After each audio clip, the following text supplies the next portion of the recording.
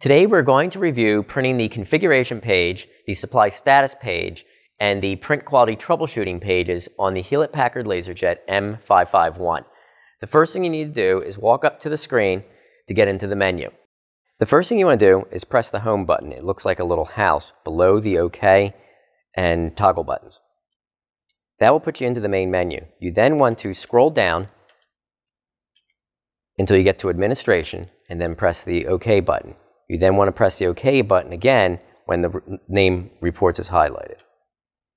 You then want to choose Configuration and Status Pages by pressing the OK button. You then want to scroll down to Configuration Page, press the OK button to put a check mark in it, and then scroll down to Supply Status Page, press the OK button to put a check mark in it, and then scroll back up to Print, and then press the OK button. This will print both those pages out. To print the print quality pages, press the home button again. Scroll down to Administration, press OK.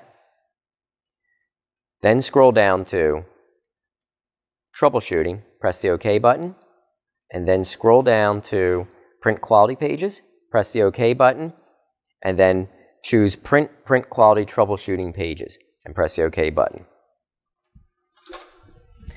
Once these pages have printed out from the M551, please fax or email them back to the appropriate IPS representative that contacted you. This has been printing the configuration page, the supply status page, and the print quality pages on the Hewlett-Packard Color LaserJet M551.